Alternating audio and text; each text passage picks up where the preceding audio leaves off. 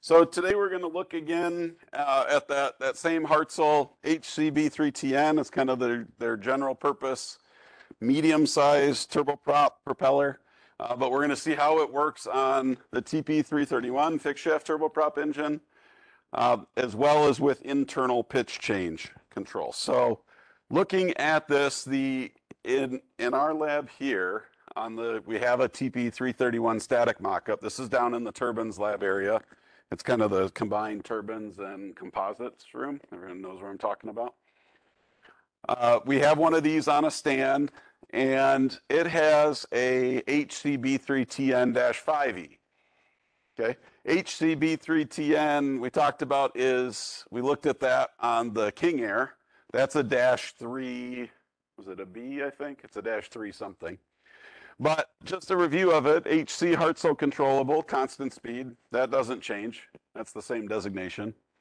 B is their basic design. That's just kind of what they call it. It's a 3-blade version. They do make a B4TN as a 4-bladed version. Same propeller, just 4 blades on a 4-bladed hub and 4 blades instead of 3. It uses the same size blades and blade shank. That's the T. They note their different blade sizes based on that. The N mount is the same, 8 9/16 bolts, and then 2 dowels on a 4 1/4-inch bolt center circle. The difference is this final dash. So the -5E, and specifically the -5, if we look at this list over here of what do the different parts of this part number mean, because this is being used on a fixed shaft turboprop, we don't want it to go to feather every time the engine shuts down. Fixed shaft turboprops, we want to have the engine, the blades of the propeller stay at fine pitch. And so it includes start locks. The other thing is it has an internal beta feedback mechanism versus the -3 was an external beta feedback mechanism. Now again, those aren't exclusive to one type of engine or the other. You can see here there is internal, if there was a -7, internal beta feedback without start locks. So that could be used on a free power turbine, like the GE-CT7 I've mentioned earlier. That is a free power turbine, but it uses an internal beta feedback. Okay. The last part, the E, is the minor changes. Again, those are like mods over the life of the propeller modifications. So this happens to be mod E. There's probably one where it was just a -5, and then they went to a -5A and a 5B and a 5C and a 5D and a 5E and so on as they've done minor upgrades and changes to it. If we compare them, so on the left is our -3 on a free power turbine with external feedback, and on the right is our fixed shaft turboprop with internal feedback. You can see those differences. So here's the external feedback mechanism. Okay, that provides beta feedback, and you can actually see kind of the linkages sticking up here just behind the spinner, where the prop governor lives. And there's the linkage when this dome on this propeller, this dome physically moves forward and back. As it moves forward, it's linked to the blades here, and it will rotate the blades. And when it gets to the point where it hits this nut right here, which is where it goes into beta and reverse, it starts to pull this whole ring forward, and that provides angle input to the beta valve on the propeller governor. Okay, so that's what we looked at in the last lecture. On the TPE331 that has internal beta feedback, it is, where you can see it is in the tip of the dome here. You can see this one's just kind of plugged and capped off on the -3. On the -5, it's got this fitting, and this is the end of the beta tube that you see sticking out right here. And that's what provides our feedback mechanism. We'll look at how that goes together a little bit later in the lecture and how that operates to provide feedback to the engine. But it no longer has that external ring. It still has the external pitch change. Here's the dome that moves forward and back. Here's the little arm that connects to the prop blade down here at the cuff, and that's gonna pull the blades, to that fine pitch position. We've got counterweights, and then there's springs inside that are going to try to move the blades to the feathered, high pitch and feathered positions. So those are the same. And here, during shutdown, the free power turboprop goes to feather. Here it is in feather. And the fixed shaft turboprop, during shutdown, the blades are going to stay in a fine pitch position. So you can see the difference there.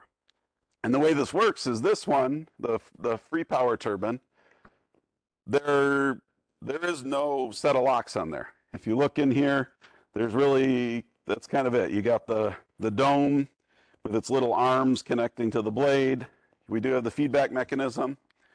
But if we look closely at the fixed shaft turboprop, at the base of the blades, in addition to where the arms connect, which is over here, there's this little what's called centrifugal lock pin. Okay? And right now, it's engaged in this hook right here. There's a little hook. And that's keeping the blades from being able to move to that feathered position. Okay? When the engine starts, the centrifugal force is going to try to move these pins out. They will not be able to move until we disengage that lock. And the way we disengage the lock, we'll look at it here as you start to go into a slight reverse. So there's our pitch, includes our start locks that hold the blades at that fine pitch position when the engine shut down and during the start process. Okay. So just some information about the engine this is on. When you're looking at a fixed shaft turboprop, what you're going to kind of see. The TP331, and this isn't super important, just kind of some general info. It's a 600 shaft horsepower engine, 40,000 RPM. That's the gas generator in the core. Okay, now the gas generator, this doesn't have a free power turbine. The propeller is driven directly off the gas generator. They can use 3 or 4 blades with a steel hub. Spring-loaded and counterweights to the feather position, high pitch and feather position. Engine oil from the governor decreases blade angle. It's flange-mounted, as we saw in the propeller part number information, and it uses that internal beta tube. And so here's kind of a cutaway of the engine. 2 compressor stages, 3 turbine stages, and you can see coming off, it's all on one spool. They're all rotating together. And it feeds directly into the propeller gearbox at the front of the engine there. These can be arranged. This one, it happens to be above. There is another configuration where the inlet's at the top and the flange is at the bottom, just to be able to fit in a different type of airplane, but they're the same general aircraft. So with this propeller system, some of the things we have several items on the engine and propeller, and then items that are in the cockpit. So we're going to look at these individual components. So for the engine and propeller, we have a fuel control, which really isn't much different than the other turboprops. It's a hydromechanical system. It uses flyweights to sense the speed of the core of the engine, and then it's going to schedule fuel accordingly. We have an underspeed governor if it's running too slow. Okay. We have an unfeathering pump. Now that's unique to this engine because when we looked at the free power turbine, it didn't need an unfeathering pump because we start the engine in feather. There's no need to move it to feather or out of feather. The unfeathering pump on this is if the engine does shut down and for some reason those start locks don't engage and the springs and centrifugal force push those blades to feather, we need to be able to get them back to that fine pitch position before we attempt another start so we don't overheat or overtemp the engine. And so we've got an unfeathering pump that can do that. We have a propeller pitch control unit, which is separate from our governor, and this is what's going to do the beta range control. So instead of having a beta valve integral to the prop governor, we actually have a separate pitch control that works in beta mode. And then we've got a propeller governor that works like any other propeller governor we've talked about. Flyweight, speeder springs, all that good stuff. There's a feathering valve to be able to feather, torque sensing equipment, particularly for negative torque. We don't want a negative torque situation that could cause an engine runaway. The prop pitch actuator. What's the pitch actuator? Where is that? What changes the pitch? What did I say on these? Where would that pitch actuator be located? Yeah. Are you stretching or you want? Oh, come on, you put your hand up, now you got to answer. Where's the pitch actuator? What moves to move the blades? It's a piston, or in this case, it's this entire dome that moves forward and back. Okay, it's got this linkage here. There's also a linkage here that pulls them. Okay, so the dome, that's the dome itself. And then finally, our beta tube is what provides our blade angle feedback when the engine and the propeller are operating in that beta range, anything below about 95% max speed. In the cockpit, we've got a power lever. We have a second lever. It's known as an RPM or speed or condition lever. Okay. We have an unfeathering switch that powers this unfeathering pump, and then we have a manual feather control that activates the feathering valve. What are we missing? What's different here than the free power turbine? Fuel is our power lever. The power lever controls your fuel. What did we have in the free power turbine? How many levers did we have? 3. What were they? Power, condition, and what was the third one? And the propeller lever. Okay. What are we missing here? We don't have a dedicated propeller lever. Okay. And the reason for that, this can be called an RPM or speed or condition lever, is because the gas generator, which is normally controlled by the power lever and the condition lever, and the propeller, which is normally controlled by the propeller lever, right? They're kind of two separate things that run off each other in a free power turbine. But now in a fixed shaft turbine, our gas generator, the compressor, the turbine, and the propeller are all linked together. So we're only controlling essentially one unit, not two separate things. And so that RPM, speed, or condition lever, it is both the engine core RPM and the propeller RPM because they're linked together. So we don't need that third lever to control the propeller speed independent from the engine speed. They're directly linked, okay?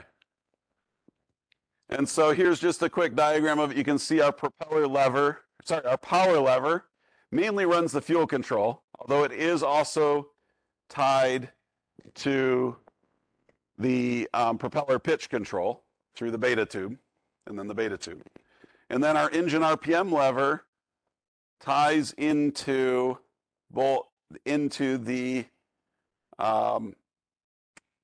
prop governor down here, okay? So here is that propeller pitch control unit.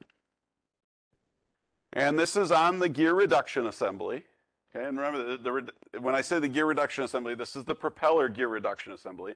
Although in a fixed shaft turboprop, it's often the prop gearbox and the accessory gearbox. They really don't need a separate one because everything's running at the same speed. Everything's mechanically linked, I should say. There's a gear reduction in there. The propeller is running slower, but it's a ratio compared to the engine. The engine's turning at a certain speed. They're always going to be a ratio with how fast the propeller's turning because they're geared together. So it's mounted on the gear reduction assembly, which serves as both the prop gearbox and the accessory gearbox because we don't need to have separate ones. On a free power turbine, we have an accessory gearbox because that's running based on the core engine speed, the gas generator speed. And then we have the prop gearbox that's dedicated to the power turbine and the propeller, the free power turbine and the propeller. But here, since everything's hooked together anyways, we don't need to have two gearboxes. It is connected to the propeller through the beta tube, and that beta tube is what provides the blade angle signal for this to be able to control blade angle at those beta range speeds, anything below about 95%. It's operated directly by the power lever, and it's going to direct oil to and from the propeller on the ground in the beta range. And it's going to, ultimately what that does is controls the blade angle in the beta range.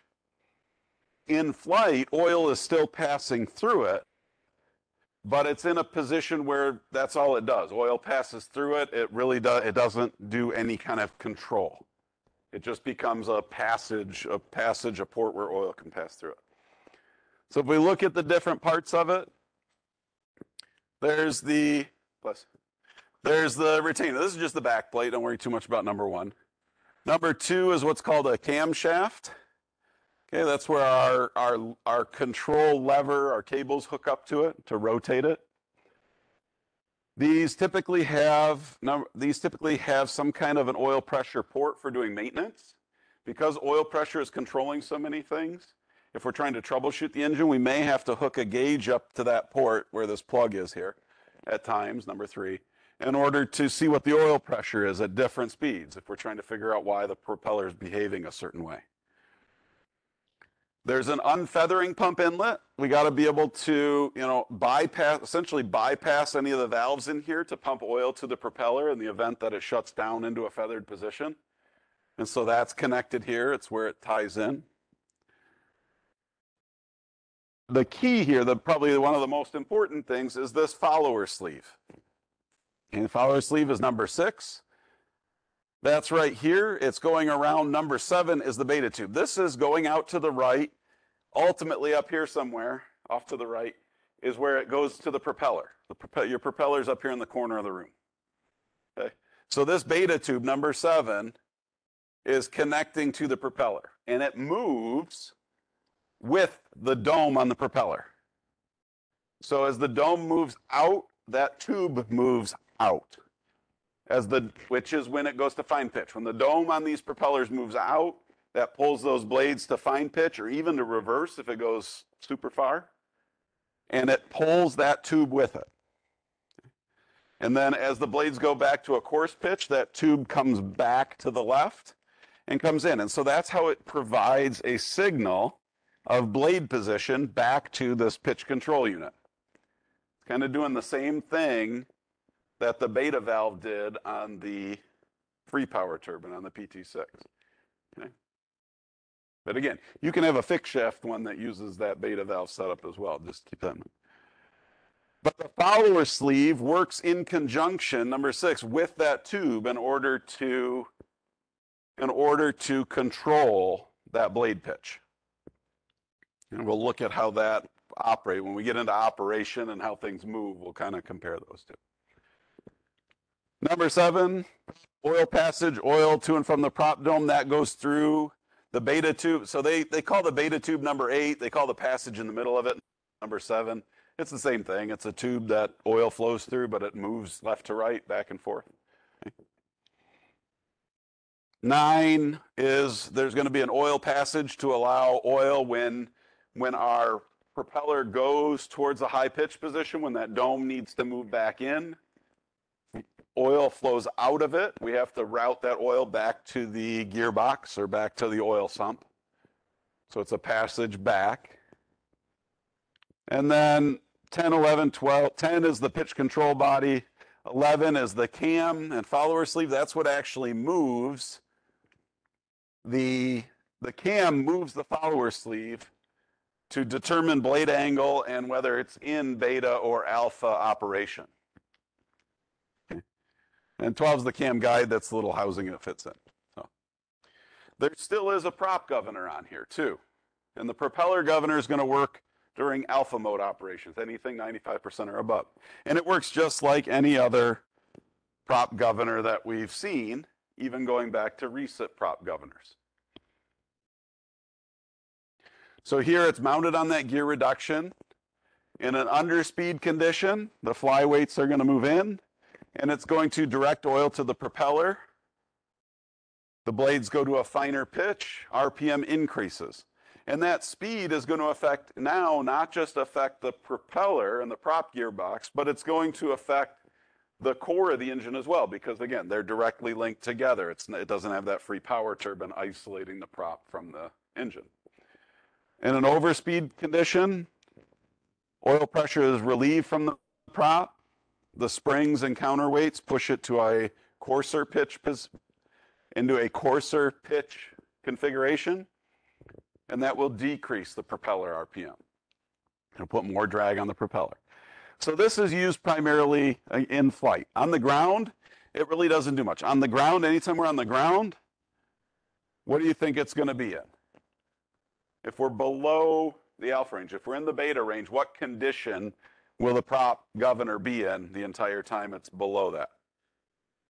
It'll be in an underspeed condition. It's in a perpetual underspeed condition until we get to that alpha range where now it starts to act like that constant speed propeller and it takes over from the pitch control unit.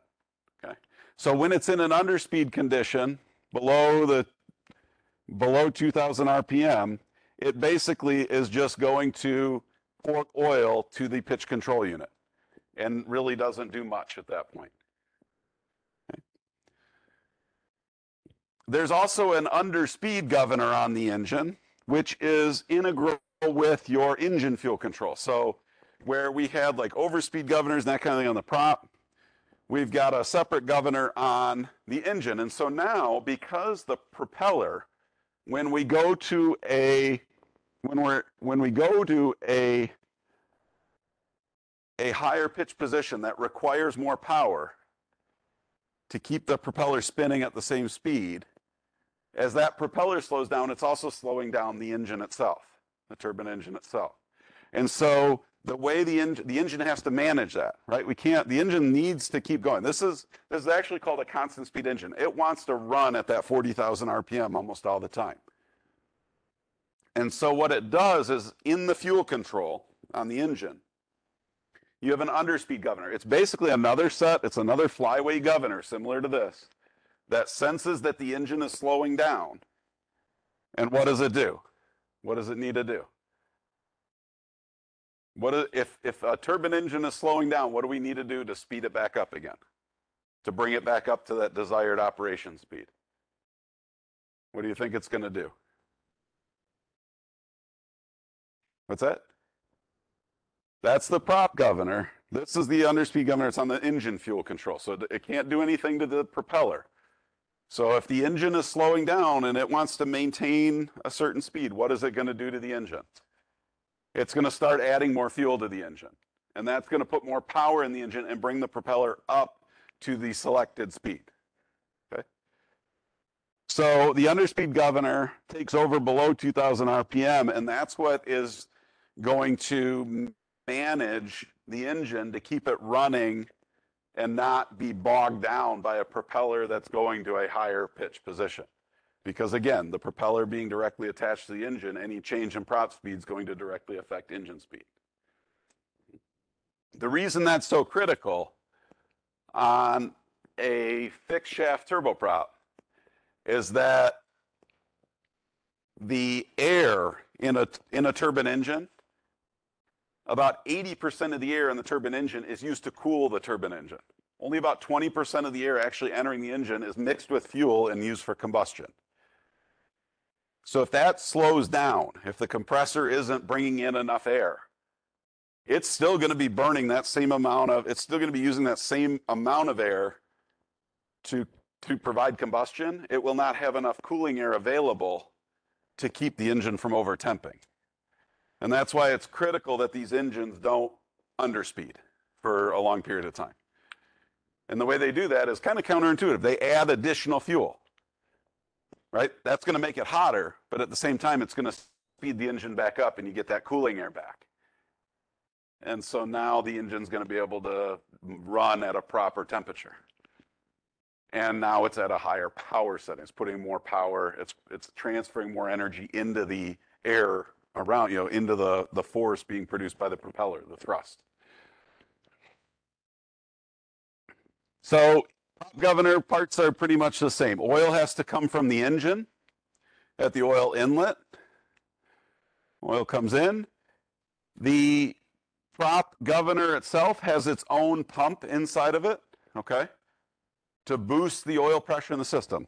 Anyone know what's a turbine engine oil system run at, roughly? Anyone ever have an idea? Any idea? I know you haven't had turbines yet. You probably really haven't run one much. No? So that's what the propeller is running at. Okay, so the propeller, we're putting 300 to 350 PSI oil into that prop dome to get it to move. So that's why we've got the engine is only typically running at somewhere around 40 to 80 PSI. So that's why we need to have this little oil pump in here, number 3, the pressure pump, because we need more than that. We need this 300 to 350 psi, and that's why even on the free power turboprop, right, the prop governor had its own little oil pump inside of it, because we don't need a lot of flow, but we need a lot of pressure. The turbine engine, we need to make sure there's oil moving everywhere, but we don't need a lot of pressure. We just got to make sure there's enough pressure to get it to the bearings and all that. So it boosts that pressure from the 40 to 80 psi up to the 300 to 350 psi needed to physically actuate and move those propeller blades, change the pitch of the propeller blades. And that's the pump. And then 5, the relief valve, this is just going to keep pumping oil. If there's not a big demand for oil, the pressure would just keep building, building, building, unless we had a way to relieve excess oil that's being pumped. And so that's what this relief valve is going to do, okay? Because it's going to relieve any excess oil that's being pumped, because it's a gear pump. It's a fixed displacement pump. It's always going to pump the same amount of oil for a given RPM. If we don't need that much oil, if we're not really moving, if the prop's in a static position, the blades aren't changing angle, we don't really need any more oil going to it.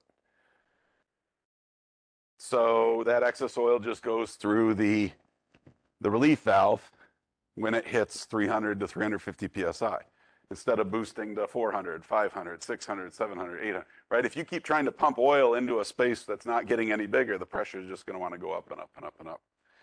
So you got to have a relief for that. 7, 8, 10, 11, 14, 15.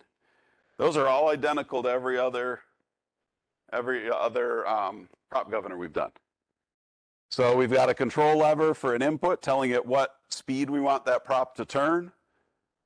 That's putting pressure on the lifting rod, or controlling the amount of pressure on the speeder spring, which controls the amount of pressure on the base of those flyweights, and ultimately controls where that neutral point is to set the prop RPM.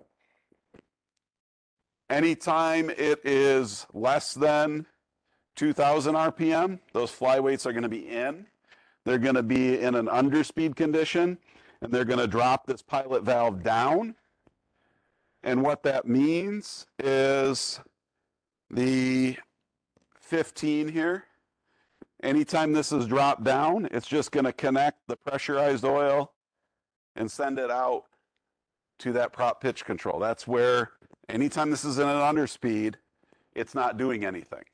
It's just going to send oil to that pitch controller, and that pitch controller is going to be look for beta range operation, going to be controlling the angle of the blades.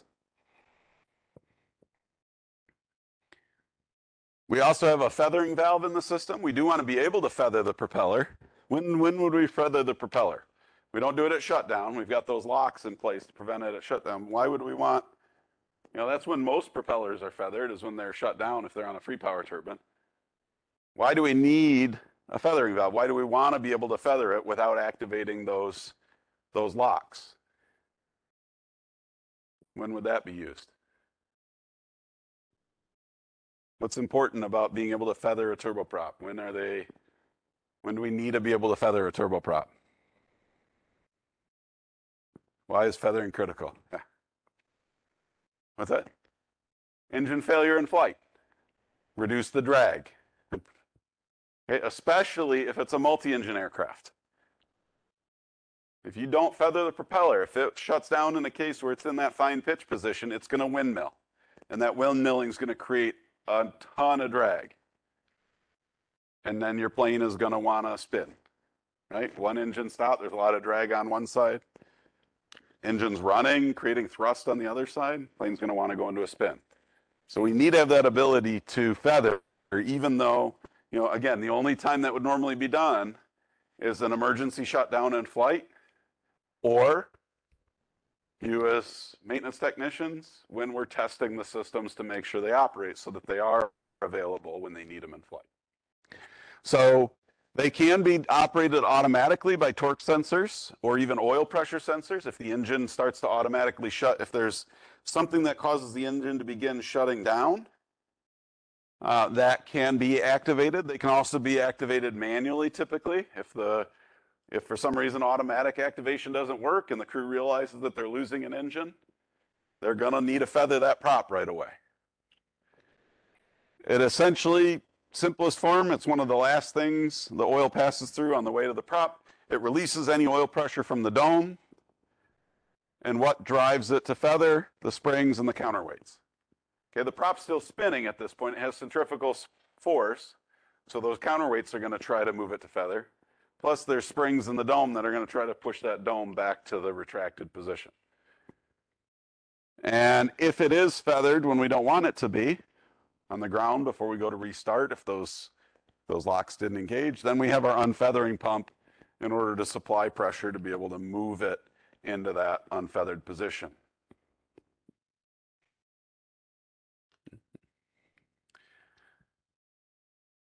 So back to those controls, how do they work? What are they doing? We have our power lever that ultimately is going to be doing the horsepower output of the engine. Okay. It's primarily linked. Okay, power lever comes down, linkage here, goes to the fuel control, more or less fuel flow. It's also going to be providing input to the prop pitch control to control propeller blade angle during beta operations. The RPM or speed or condition lever, depending on the aircraft, they'll call it different things. Okay, they all work the same way. They just, one company likes to call it an RPM, an engine propeller RPM lever. Another one likes to call it a condition lever. Another one likes to call it a speed lever. It's aviation. No one can agree. You have the same components on a Boeing and an Airbus, but I guarantee they're going to have different acronyms and different names. So that is primarily that speed lever. Kind of is like your prop. It's not a true prop control lever because it does more, but its main thing it's hooked up to is the propeller governor. Okay, and controls that prop RPM, also the engine RPM because they're linked in alpha mode operations, anything 95% or above. And then a manual feather control isn't shown here. That operates the feather valve and then the unfeathering switch, which turns on that feathering pump. And the feathering pump just ports in down here, and it can bypass, that's this oil pump, can bypass everything and basically send oil to the prop dome, pushing, you can see the cutaway here, oil comes out through the beta tube at the end and pushes this dome away from kind of the hub body here. And as that goes forward, these links pull the blades to that finer pitch position.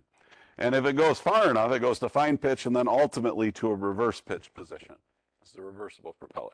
Going to reverse is you go fine, you go zero, and then you go beyond that. And at that point, the face becomes the back, and the back of the blade becomes the face. So what do these look like? If you see the control quadrant, unfortunately I don't have pictures of a real control quadrant like I did with the King Air. But you're going to have what you have here. Here's essentially, if you're looking at the control column, you have, this is trim over here, nose up, nose down, not really important for what we're doing. It's important for flying the plane, but not for engine propeller stuff. We've got a left engine and a right engine power lever that would go in these slots here.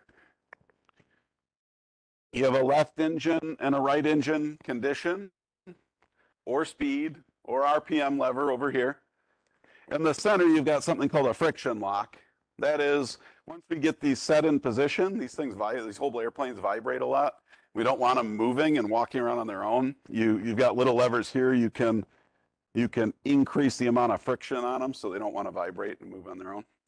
So our power levers are going to run in these two slots here, and ultimately are going to control the horsepower, the power output of the engine. Power lever, power output. Pretty straightforward. So in the ground, which is beta range, they're going to control that blade angle directly. Okay. And through the propeller pitch control unit and the beta tube and all that. In flight, they're going to control fuel flow through the fuel control. They will, once you get into the flight range, essentially what they do, once you're into the flight idle anywhere above, so here's our ground idle. This is where they're kind of controlling blade angle. And then into reverse, they also control the reverse blade angle. But once we get above flight idle into this area up here, anywhere from flight idle to max power, they will stop directly controlling the propeller blade angle, and they will lock the mechanism inside of the pitch control unit to that point where it just becomes an oil just bypasses anything in there. It just passes through. And now, at that point, once they're up in this flight idle to max position, then the propeller governor takes over control of the prop blades. And then this is just used for power setting in the flight range. The RPM or speed or condition levers, they live in this part of the quadrant. And as I mentioned earlier, they're similar to a recip prop lever. Okay? They're kind of a combined propeller and condition lever. Okay? Remember, the condition lever set your gas generator idle speed in a free power turbine.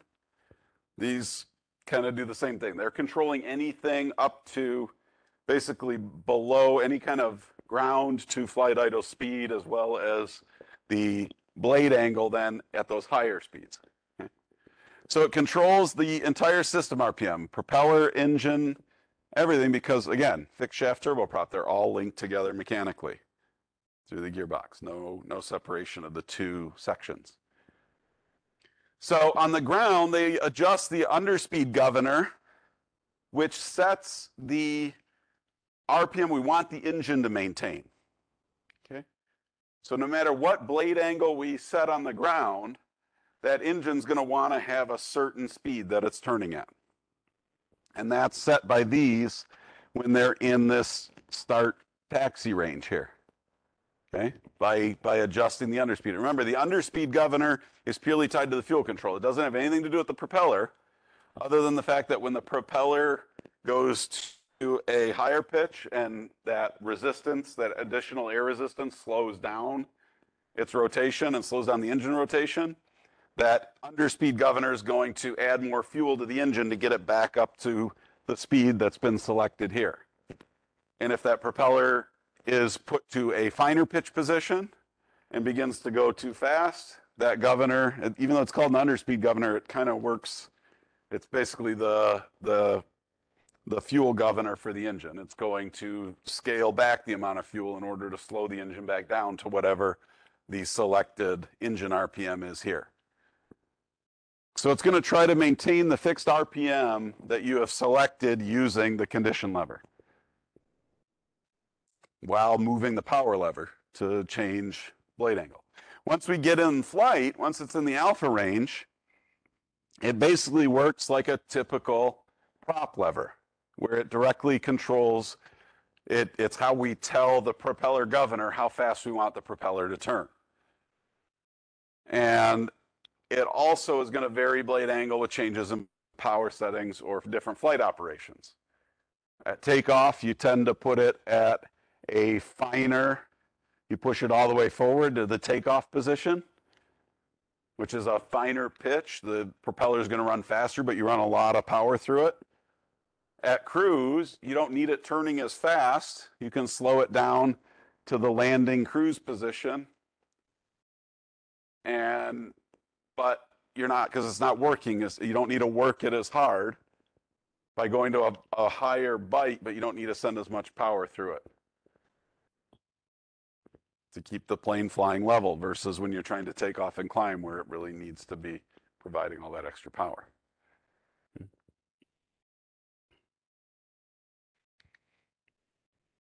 The manual feather control or feather handle connects directly to the feathering valve, typically through like a cable or a mechanical linkage. And it's separate. It's not, it can be separate in some cases, okay, separate control, or it can be integrated like here into the condition lever. In some cases, if you pull it back into this emergency shutoff, During an emergency shutoff, we want the propeller to stay feathered. And so it would be integral if you go to this emergency shutoff position. It's the emergency and shutoff position. It shuts off fuel to the engine. But if you go directly to this without first locking the prop into a fine pitch, it's going to open that valve and make the blades go to that coarse pitch position. Yeah. Moving it releases oil from the propeller through the feathering valve, and then it goes there. And I've talked about the unfeathering switch. It's purely an electric switch that turns on the unfeathering electric pump and sends oil back to the propeller, moving the dome forward and driving those blades to that fine pitch position, essentially a zero degree blade angle. Okay. Next time we'll pick up with talking about the operation. We'll look at some different diagrams of how this stuff moves as we go through operation in different phases in beta and alpha modes, and then how those are controlled, looking at how the levers are controlling it, what's actually moving when you move one of the levers, and then as the blades move, how they react.